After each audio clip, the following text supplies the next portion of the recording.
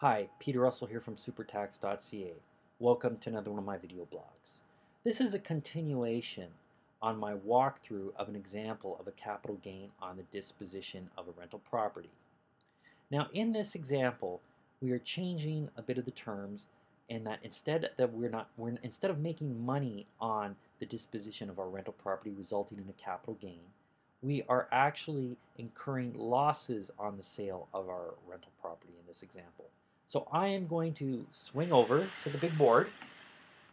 Now you've probably seen this example before in the last video. It's pretty much the same figures. John's calculated ACB of his property is $306,000. We're still splitting 80-20 building land.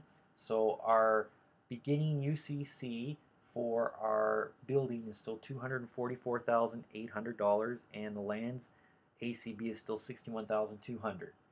We're still selling in 2010, and we still have a UCC at the start of 2011 of $221,095.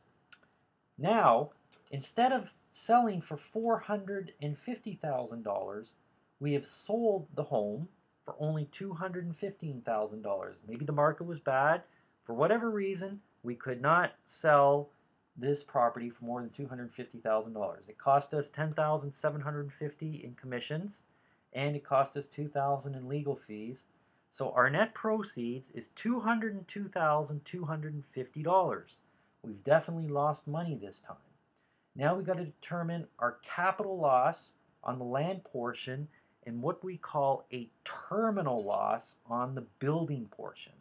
So to start with the land, what we would do is we'd take 202,250, our proceeds, times 20%, less our calculated ACB of $61,200, giving us a capital loss of $20,750. Now this capital loss can be carried forward indefinitely or carried back against taxable capital gains 3 years. Now, the building portion, we're going to end up with something called a terminal loss because we've taken depreciation on the building portion of our rental property, and it's the only asset in our class. Once it's disposed of, we can take a terminal loss. So how do we calculate that? If we go here, $202,250 times 80% less our ending UCC, which is $221,095, giving you a capital loss, a terminal loss, which is $59,295. Now, what's different between a terminal loss and a capital loss? Well, a capital loss you can only use against taxable capital gains. You can carry them back 3 years and forward indefinitely. In this case, you can deduct your terminal loss against any other income in the current year. So this would be shown in this example. The terminal loss would be shown as a negative figure on line 127 of your T1 General Canadian Income Tax Return. Line 127. The capital loss would be carried forward until, like I said, back 3 years, or carried forward indefinitely until you had a taxable capital gain to use it against. That's the difference between a terminal loss and a capital loss.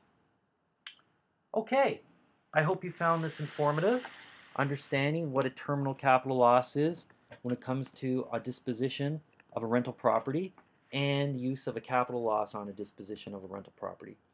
If you have any questions or comments, please feel free to leave a comment below, or you can send me an email at peter@supertax.ca.